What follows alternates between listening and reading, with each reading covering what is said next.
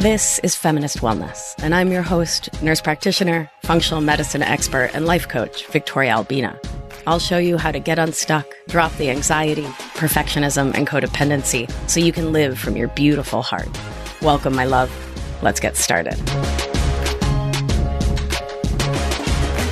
Hello, my love. I hope this finds you doing so well. Spring is starting to show itself up here on occupied Lenape territory in the Hudson Valley of New York. It is beautiful out.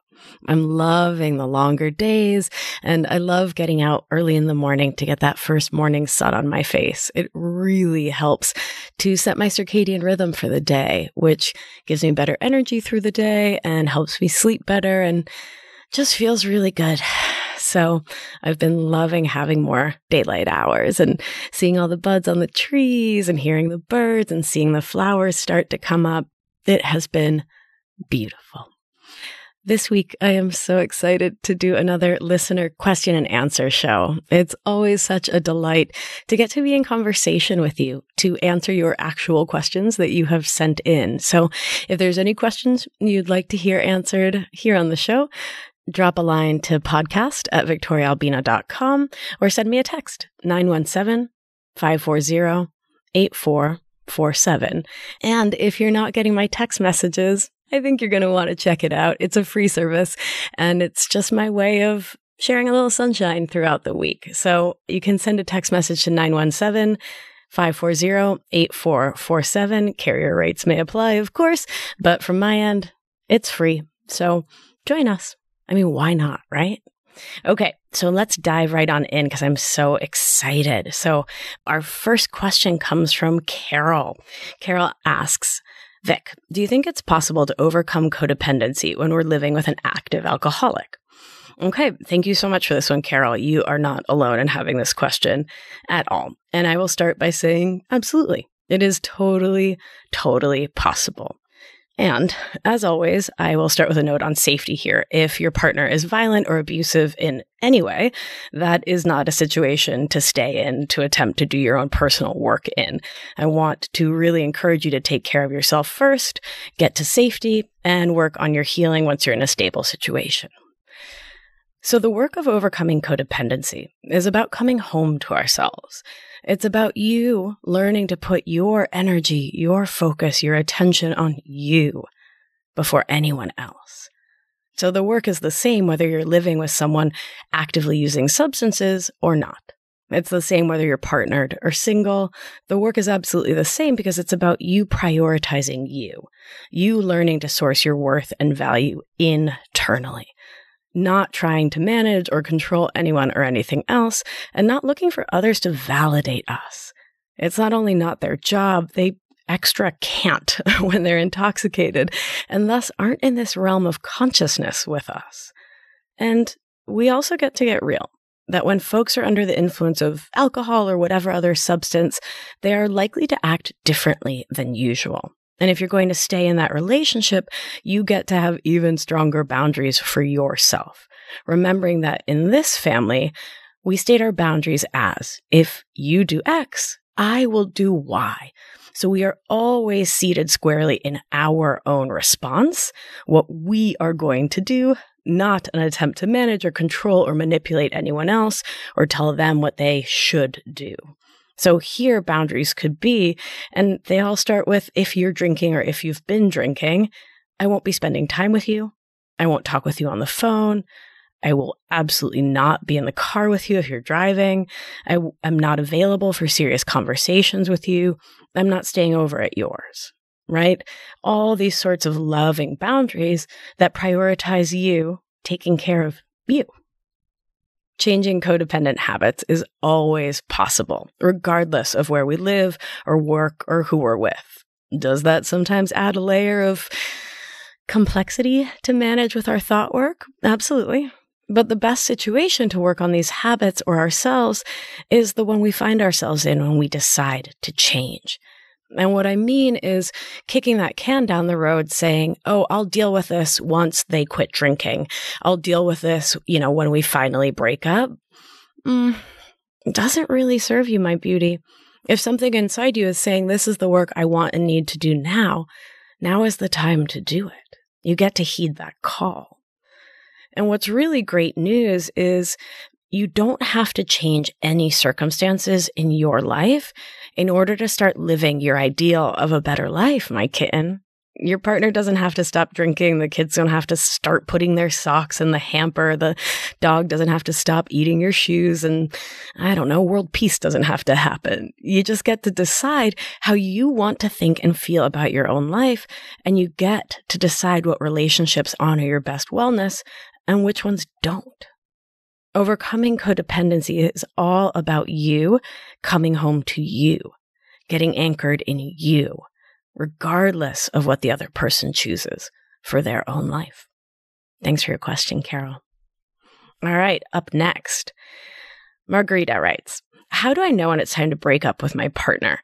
I'm upset and having a really hard time most of the time, but I really, really love him. Okay, my love. So you will know that it's time to break up with your partner or a friend, a job, a parent, when your intuition, that quiet voice in your body, tells you it is. This is when that somatic bodily connection we talk about is so vital, because the truth lies within you, my love. And the work is to learn to listen in and to discern when that voice within you is anxiety or stress, when it's worry or fear or old cassette tapes, and when it's your intuition. And so you can end a relationship because it no longer feels good or right in your body, because staying is no longer aligned for you. You don't have to wait for things to feel terrible. And I bring this up because I hear this all the time from my clients living in codependent thinking. They say things like, this relationship just sucks, or it's so draining. Recently, a client said, and I've heard this one many times before, I wish she would just hit me. I wish he would just cheat on me. Effectively, what we're saying is, I want this person to do something so catastrophic that I'd have a reason, an excuse to go. Effectively, I would have external validation to do what I know is right for me. And what you're doing with that kind of thinking is trying to protect yourself. The reason has to be good enough somehow so people won't think poorly of you for leaving, people won't blame you, his mom won't be mad at you. And that kind of thinking that it has to be terrible to say, basta, enough, I'm out, is born of and reinforces the story that you don't trust yourself. You don't trust your instincts, your intuition, your somatic or body-based knowing, your capacity to make smart decisions for yourself and to see them through. So my darling, you don't have to wait for a major crisis to give you reason enough. Wanting to live in joy is reason enough. If you are working on yourself, cleaning up your side of the street, setting healthy boundaries versus living in resentment, asking yourself where you're judging your partner versus accepting and shifting into loving acceptance, if you're truly showing up for yourself and the relationship and you're just not happy, that's reason enough. If you're tired of constantly, chronically struggling and trying to make it work, that can be reason enough to gently let go. Just wanting to is, in fact, reason enough. This also brings my brain back to what I think of as the core agreements in relationship. To be honest, to be loving, to be kind, right? And if that is not what you're getting, and if it's not what you're giving, run a check there. Right? And to ask yourself, how are you showing up? And how is this person showing up for you? Right? What's the mutuality of the energetic exchange there? And if that feels off, can that be rectified? Do you even want to? And if you do, then you get to work. And if you don't, then you get to work. Now, if it's a pattern in your life to run from relationships or situations when they get challenging, then it may be wise to pause. Now, I didn't say to stay forever, but rather to pause and to look at what it is that you may be running from. Is it challenging conversations? Is it being seen and loved in a way you've never been? That feels scary because it's uncomfortable, because it's new, you're just not used to it. Is it being asked to grow in a way that you've never experienced? Is that the thing that's telling you, I gotta get out of here? If any of that's resonating, then maybe you decide, using your prefrontal cortex, that smart part of our human brains, and you decide to stay for a certain amount of time. Let's say a month or 3. Whatever it takes for you to get clear on your own motivation, your own intentions, your reason why for either staying or going, and to ask yourself if you truly like your reasons why. And it's so vital, my love, to make our decisions liking our reasons. So if the reason why is that you just don't love this person anymore, or the relationship is bringing more anguish or stress than it is joy, and you really have done the work to clean up your side of the street, you're really looking at your own patterns, your own blocks, your own shadow side, and you've done the work to drop the judgment and find more acceptance for that other person, to show up with your full heart to the relationship and to honor whatever commitment or container you made together, and you're still experiencing more stress than you are happiness, if it's still more work than it is joy, then it may just be time to go. I'll also invite you to listen to episode 52 on unconditional love. I feel like it's a really important skill to be able to do our darndest to unconditionally love and accept the people in our lives as they are, without question, without judgment, before we decide to move on.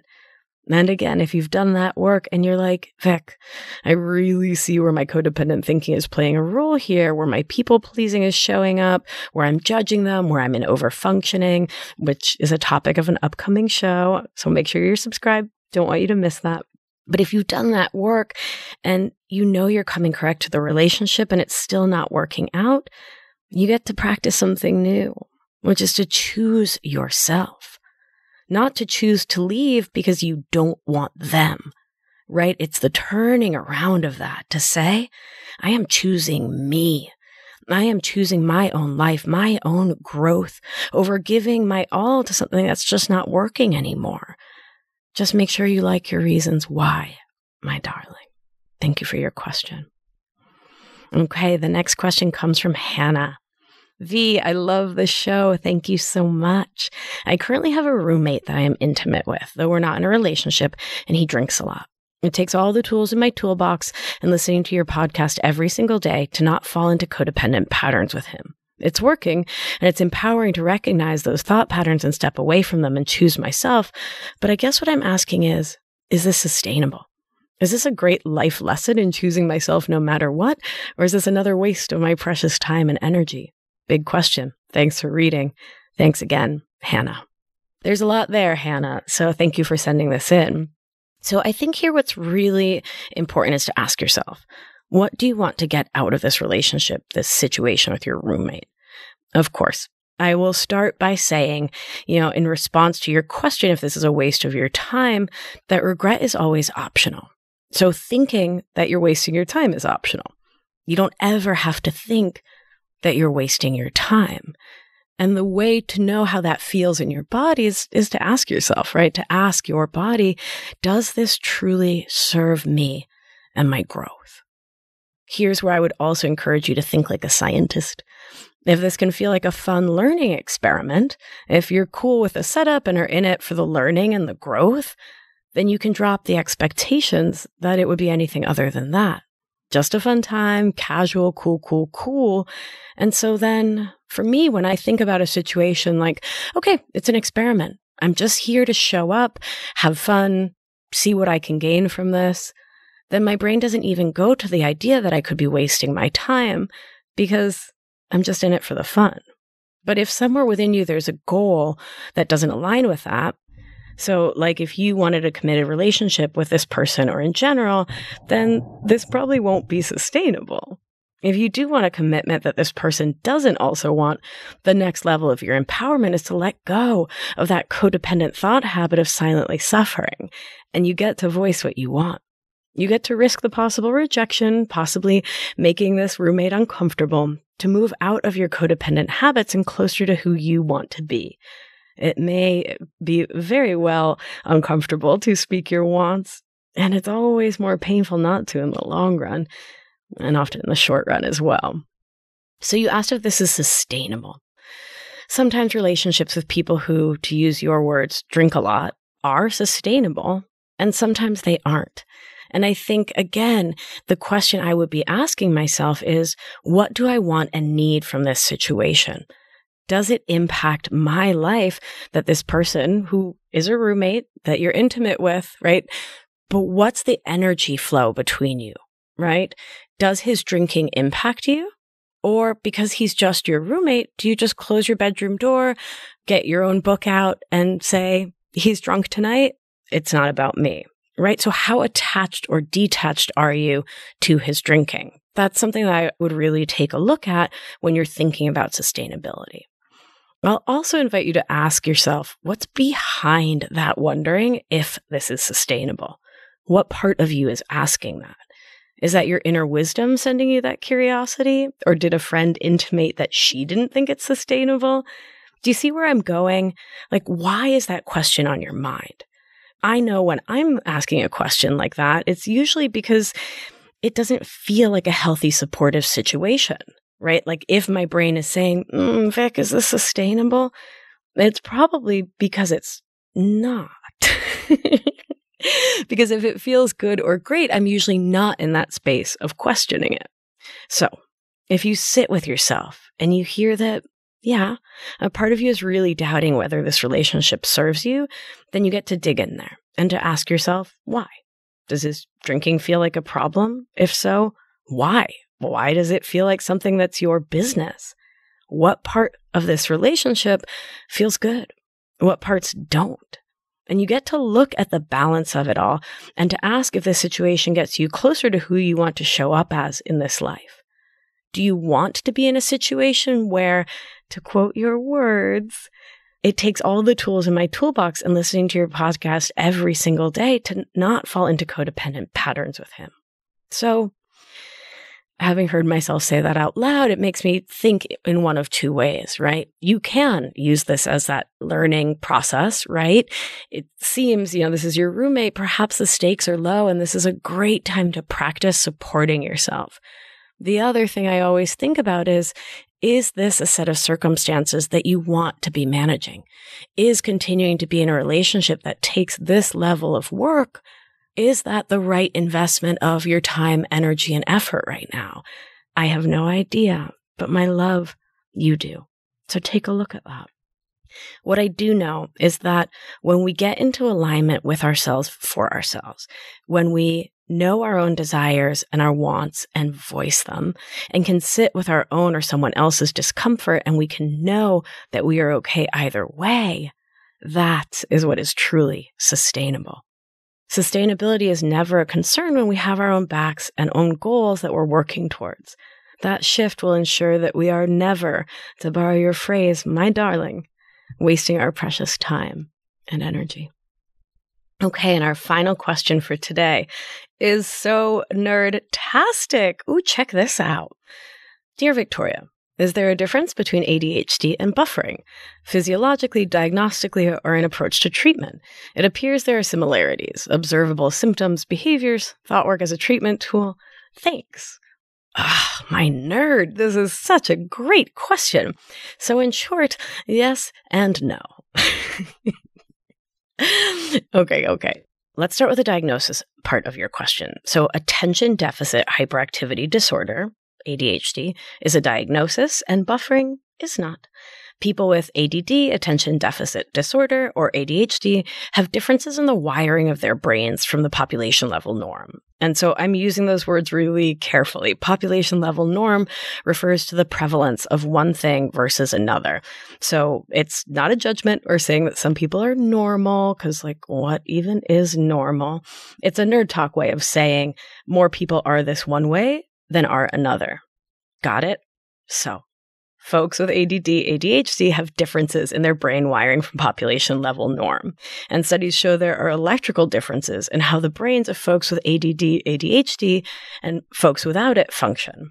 So, nerd alert. To keep everyone on the same page for this episode, I will use the term ADHD because it's the term we all know, but I actually really prefer the acronym VAST, which stands for Variable Attention Stimulus Trait.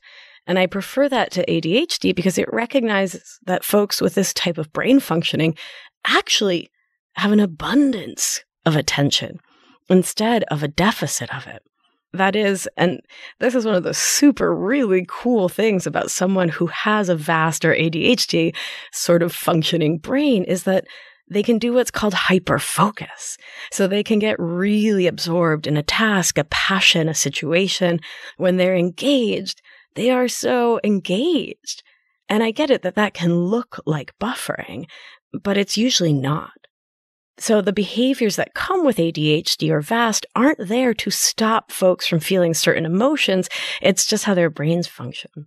In fact, when they get hyper-focused, they're actually really super duper present in what they're doing. And so it's very different from buffering. I think that we end up calling a lot of people ADHD because we are demanding that they focus on things that they're not interested on focusing on. Right? So if you're a nerdy kid who loves science and math, and it's being demanded of you that you study Russian history or literature, your brain is just like, nope, not interested. But when you're put in a science lab, you're like all in. You know everything about organic chemistry. You're like the P shell and the S shell, and you just know all the nerdetry. So I think what happens is that folks are being diagnosed and being told that they're not able to focus, but rather it's just that they're being asked to focus on things they don't want to, right? That aren't of interest. But anyway, okay, I will refocus myself. I love talking about brains. So back to buffering. So buffering is more neurologically linked to what is called in the research microaddiction, which is something we develop over time, right? We've talked about this before. You do the action, you get the dopamine, do the action, get the dopamine, do the action, get the dopamine. And of course, your brain being a brilliant and amazing brain and body being an incredible body, you're like, ooh, I like dopamine. That feels like motivation. That feels exciting. I want more. Please let me do that buffering behavior again and again, particularly if it keeps me from feeling certain emotions, right? If I get sad and I reach for the buffer, well, then I get some brain juice that makes me feel glad, and I'll take that. So buffering is not a diagnosis because it has to do with habits that become coping mechanisms, where ADHD is just a different type of brain wiring. So, for example, if a person who has ADHD is, let's say, doing a puzzle, right? And they decided they wanted to do this puzzle, they chose it out, it's like 1,000 pieces and they're really stoked about it, then they will be so into it, so present, so passionate that hours can go by and they just don't notice because they're so focused.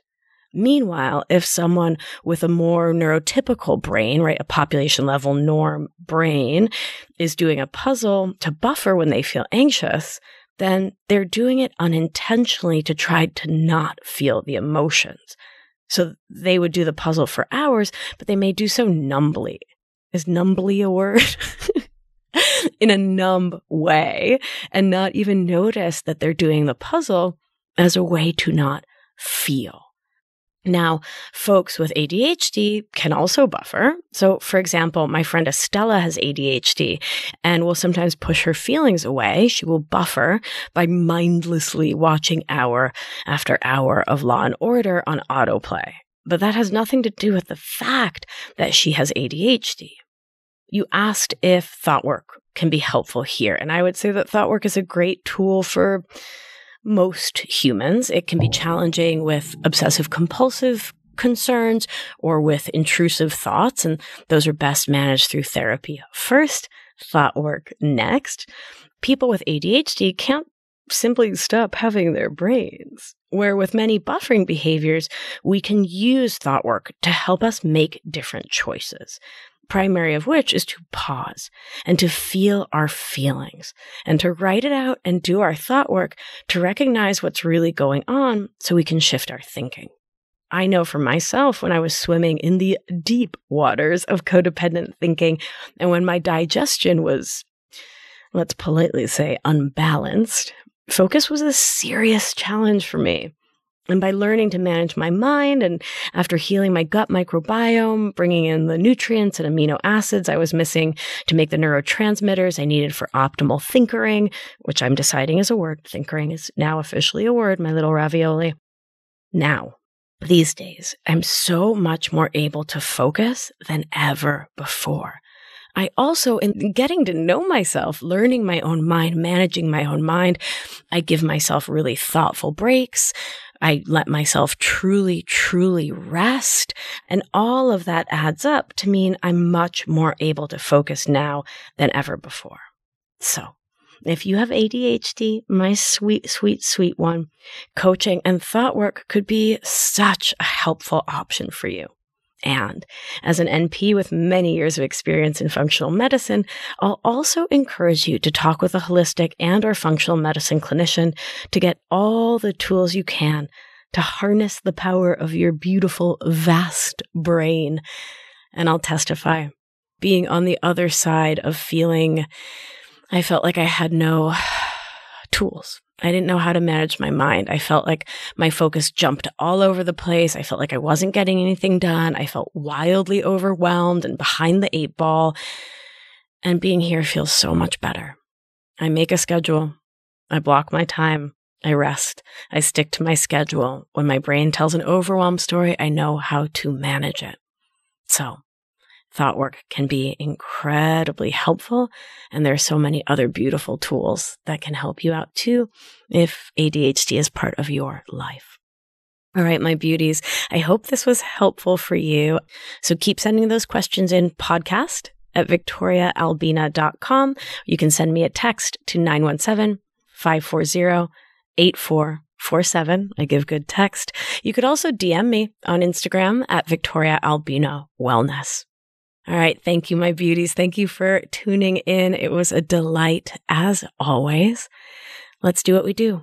Gentle hand on your heart if that feels supportive. Bring your attention to your breath. Nothing to change or fix. Just bring your attention there. Remember, you are safe. You are held. You are loved. And when one of us heals, we help heal the world. Be well, my beauty. I'll talk to you soon.